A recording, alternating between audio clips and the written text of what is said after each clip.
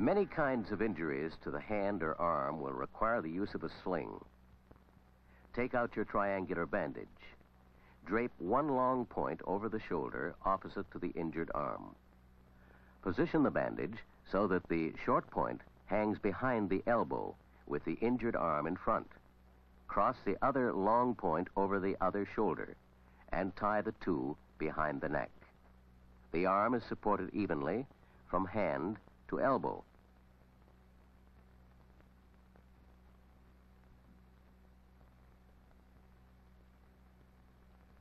Tuck in the tail end and leave the fingers exposed.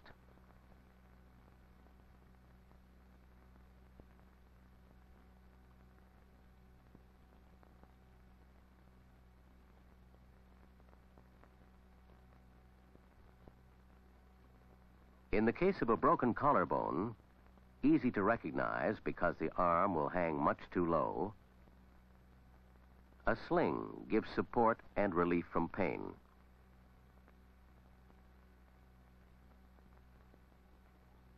Fold the bandage into a strip. Form two loops in the middle. Place one behind the other.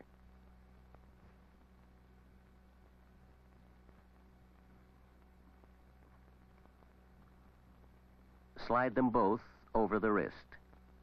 Take the loose ends and tie them behind the neck, again using a reef or square knot.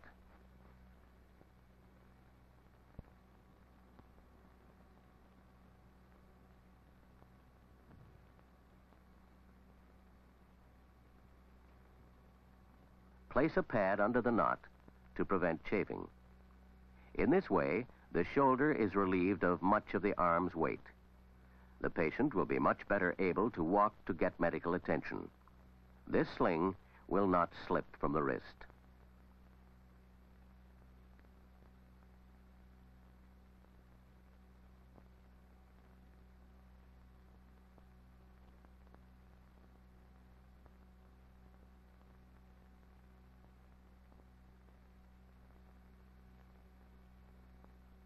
But you may not have the all-important triangular bandage. Something will have to be improvised. Take your belt, strap the buckle on the patient's wrist, loop the belt around the neck and tie it. The arm's weight is nicely taken by the belt. Take care not to stop circulation of the blood to the hand. If the belt is a narrow one, put a pad around the wrist first.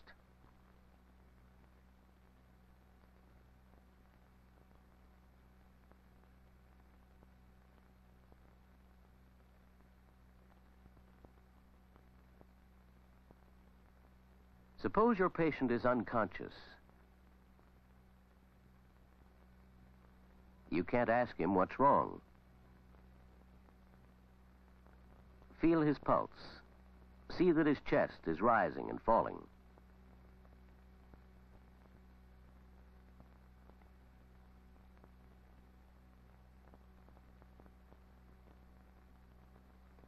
Clear his mouth and apply mouth-to-mouth respiration.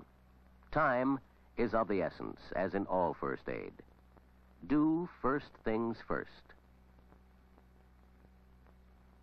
Once you know he is breathing, check for bleeding. Don't move him until he has been given a thorough examination. Examine the body for possible fractures.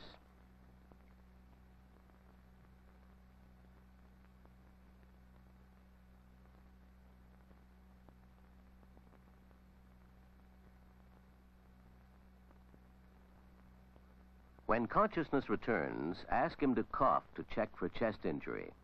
Ask him to try moving different parts of the body to help you find where the damage is.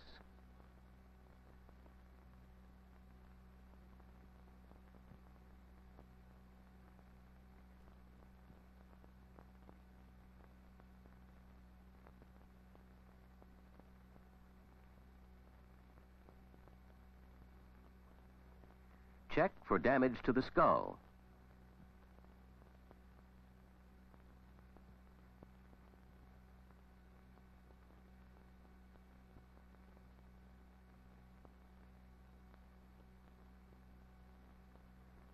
In any event, cover him up and keep him warm.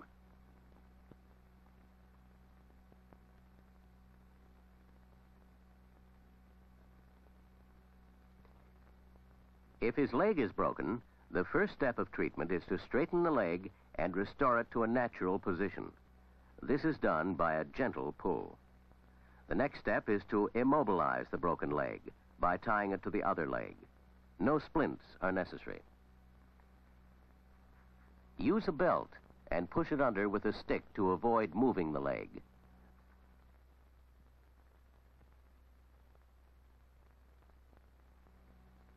Put a padding between the legs to hold them firm.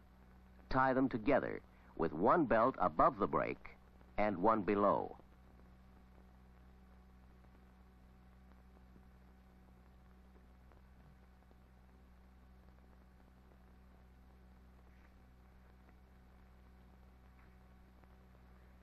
The treatment for a bone break is very simple. Restore, immobilize, and bandage, above and below. A bad sprain is difficult to distinguish from a broken joint, so treat it as a broken joint.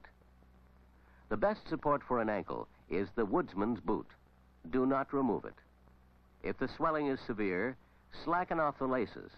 Then, for extra rigidity, use a belt looped around the ankle, crossed in front and secured around the foot in the shape of a figure 8. This will ease both the effort and pain involved in walking. But whatever happens, keep a cool head and don't attempt too much. Remember, do first things first.